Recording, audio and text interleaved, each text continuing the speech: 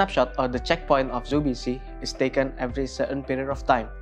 It is important for us to determine the time to be not too short or too long. Not too short in a way that it has become too much for a node to generate snapshot, will overwhelm the amount of the snapshot that a node has to store, and also not too long so that it will tire the node to generate and to validate the snapshots. The time that a snapshot has to be taken is coming from a deterministic function that is well known across the network, such that the whole network agrees when to take the snapshot.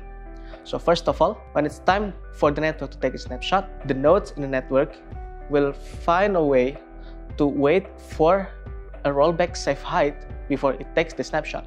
In this way, the snapshot that is taken for the blockchain is already agreed upon the whole network.